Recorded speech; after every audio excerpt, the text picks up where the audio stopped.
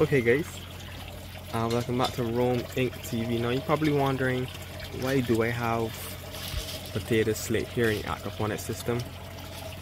Well, first of all, I think this is actually a genius idea to use the aquaponics system as a hatching method to generate some sort of root for the potato slip, just to give it a head start. I don't know if you can see, but it started to generate plentiful root in here because I had brought home the potato slip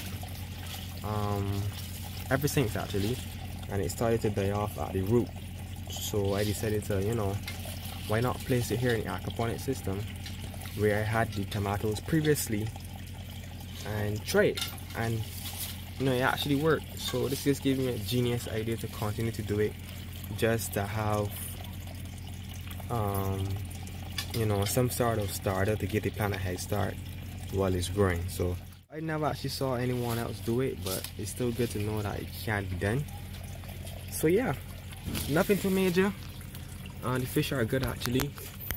I haven't got any young ones yet, probably because I ain't digging up for them, but eventually, probably later on this month, I might go for fish, or I might have some fish. But I know for sure I see some pregnant ones in here with young in their mouth and stuff. So I think that's it,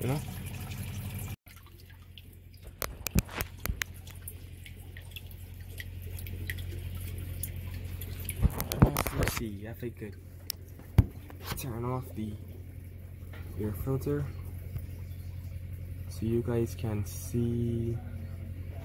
Come on, focus. Okay, so you guys can see the fish now. And the tank is pretty much dirty, but the fish in here, I got them from the swamp. They're actually getting big. Some of the young ones that I placed inside here, I got them big. I also caught some baby fry from in here, and I have them upstairs raising in containers. Pretty much got us some size. So eventually I'm gonna bring them back inside here and continue the growing process and stuff.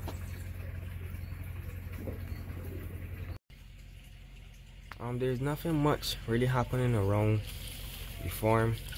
I just pretty much have the tanks here, just continue to get the fish some feed and stuff.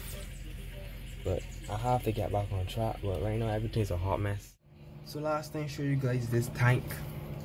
I had a prawn in here alongside with some tilapia in here too as well. Eventually the prawn, it died alongside with another fish I had in here too as well. I took out the tilapia, but for me, well, I actually bought a turtle. I don't know if you can see it as well, but yes, I bought a turtle.